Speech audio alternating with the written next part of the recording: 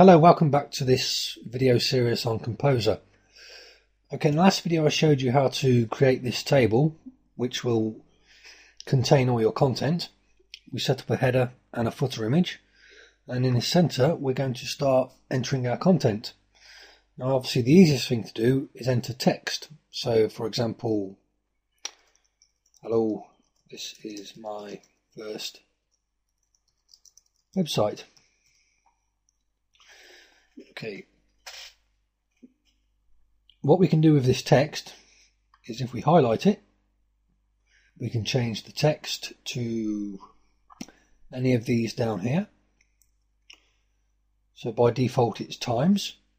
Arial is often a popular one to use on a website. You see that's changed it. You can make it bold, you can make it larger or smaller. You can change the colour, which if you click on this little box here, let's make it burgundy, red. Okay, as you can see, we can also change the alignment. Currently that's aligned to the left. We can centre it or right align it. Let's pretend it's a title and we're going to centre that. So we'll change these to capitals.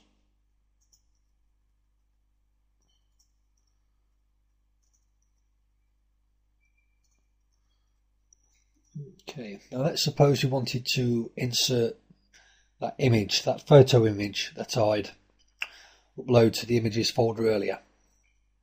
Go to Insert, Image, locate the image, Photo, Open, Alternate text.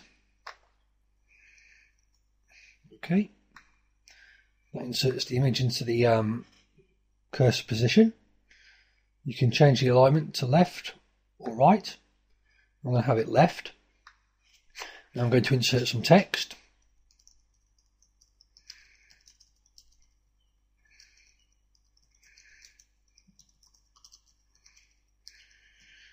Okay, by default the text is added at the base of the photo.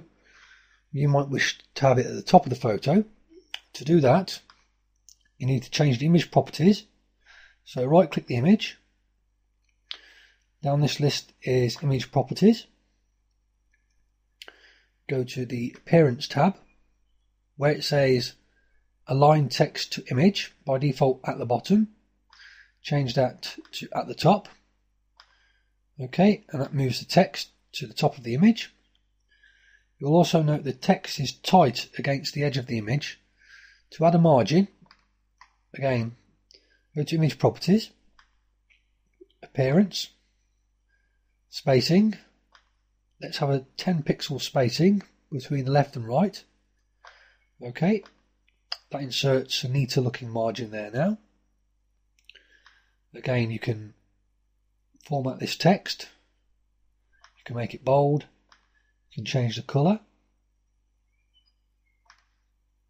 Okay, and you can change the font. We'll go for Arial again. Okay, as such. I'm going to put that back to black.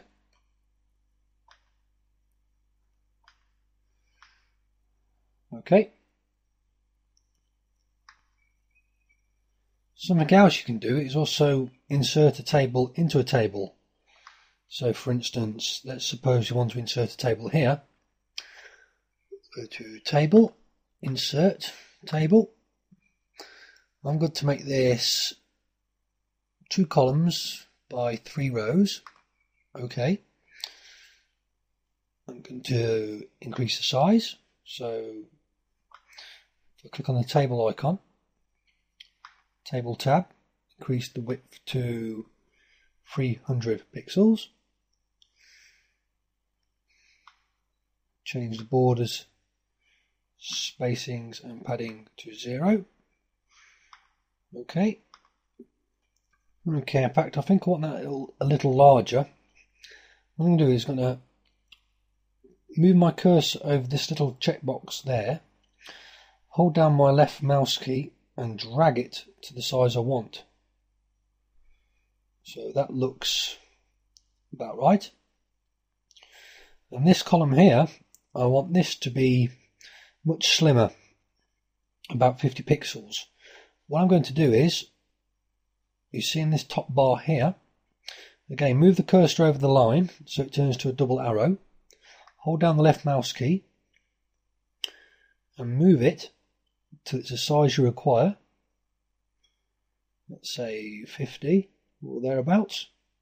Okay, and that resizes that box. Now in there I'm going to insert an image. I'm going to insert a checkbox. I don't yet have a checkbox in my image folder, but I've got one I can use. So I'm just going to my image folder again, which is located in there, in images. Let's drag in this checkbox. Okay.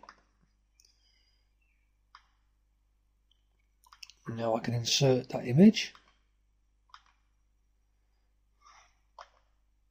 There it is. Open.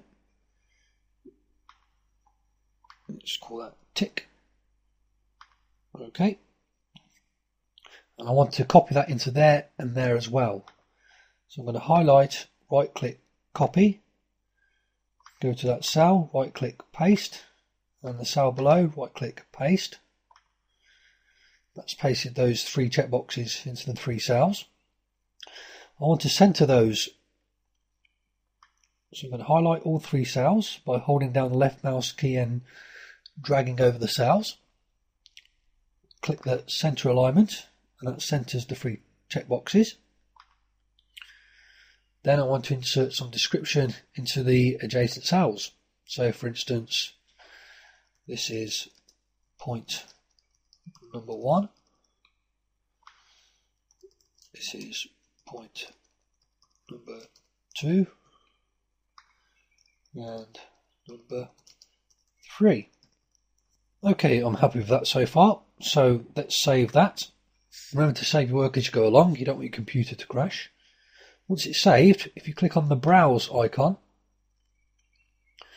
what that does, it loads up your web browser with the web page you've designed in it, and this is what it will look like when it goes live. Okay, so we've got the footer and the header and our content there as you saw us design earlier. Let's close that down and I'll see you on the next video. Have a great day.